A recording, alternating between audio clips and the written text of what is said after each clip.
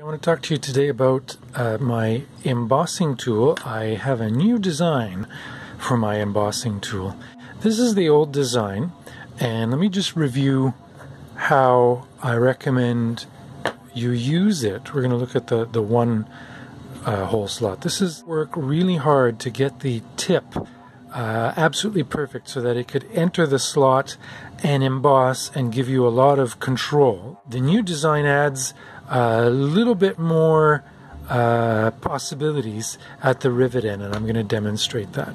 So first off, you dip the tip in a little bit of mineral oil. I have a bit of mineral oil and a sponge that I keep in a little case here. And the best use of the embossing tool is to run the tool along the slot, and you're pushing in a ridge of brass. Now, it's best to keep the tool perpendicular to the slot. That means you don't go up and down this way or wiggle back and forth. You really keep your fingers steady so that you go perpendicular to the slot. You really feel the brass being pushed into the slot. And when you get to the part where you haven't reached or haven't pushed so far, you can feel that. So I get a lot of information from the feedback in my fingers. I also really get a lot of feedback from visual cues. You can see as you push the brass into the slot, there's a little brightness, and you can see what you're doing, and the information that I get from looking at the top of the slot is as important as using a light box or any other method to look at light coming through the slot. So I use all three sources of information. So let me get back to this. So we push brass into the slot. When we get to the tip, we lift the tool up and we go over the reed and push brass in that way. Flip the tool around, do the same thing, keep the tool perpendicular to the slot. When you get use feedback to feel how far you've gone, and then use the rest of the slot. And then don't forget the tip. You want to emboss that too. And when you're done embossing, you can sort of check to see that you've done a good job by feeling for a little ridge, that little ridge of metal that you've just created. The other thing you're going to do is you're going to look at light bouncing through the slot. Now, since the light's reflecting, my light's coming from above my head and a little bit to one side. It's bouncing off, so I can't really see light coming from hitting the paper and coming from the bottom. So we're going to shade the slot, and now you get a good view, especially if you tilt the reed plate up and push the reed into the slot as do, and you don't need any equipment to do it. Now, what's the innovation with my new tool? Well, angles are important. You might want to create that ridge of metal with a 45-degree angle. You might want to create that ridge at a flatter angle. I visualize the slot as a little swimming pool. It's filled with water. And imagine what happens as that reed slaps down onto that surface of water. If you have a 45-degree angle, water's going to splash at a 45-degree angle, and if these were spectators watching the swim meet, they'd get wet. If that angle was smaller, was lower, and you had almost a 90-degree angle, it's like putting your finger on the tip of a fire hose, and the pressure will cause the water to squirt, and in this case, instead of squirting at a 45-degree angle, it's going to squirt straight up. Okay, so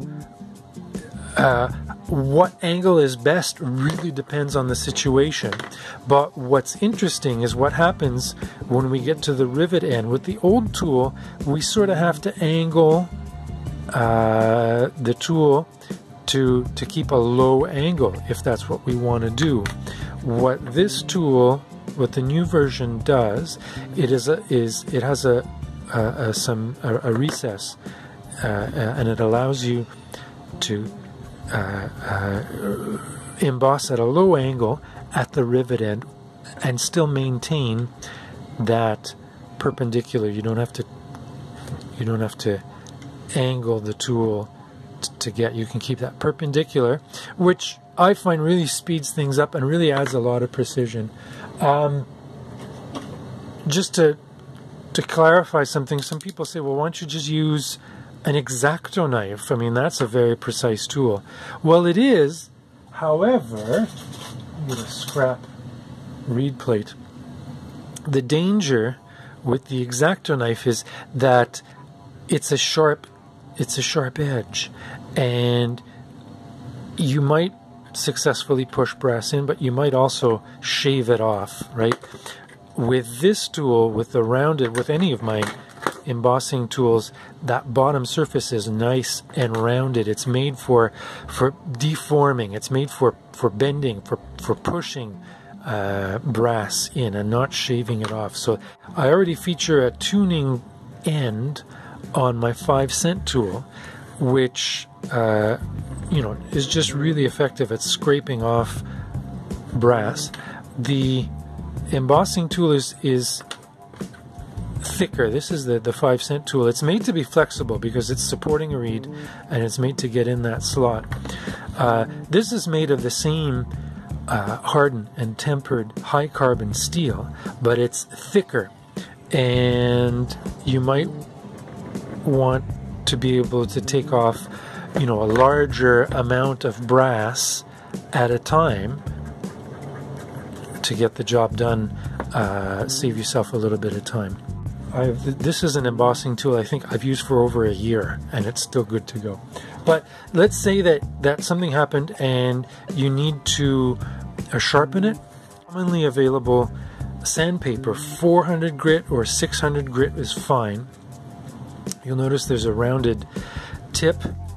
Use that rounded tip to rock the tool down, and when it hits the bottom, just draw it back once and you're good to go. You're going to feel a little scratch. You've just sharpened that tip. Same thing with the tuning end.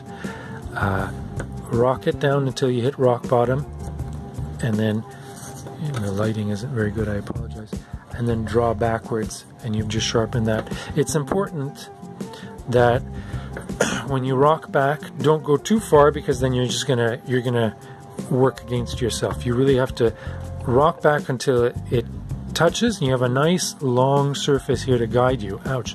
Nice long surface to guide you. That's really effective. I really felt the point on that one. It dug right into my skin.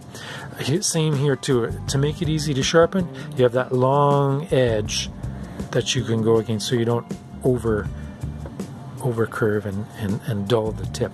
If you do, don't worry about it. Give me a shout and I'll fix you right up. I'll get you going. These tools, I can guarantee these tools will work for you for a very, very long time.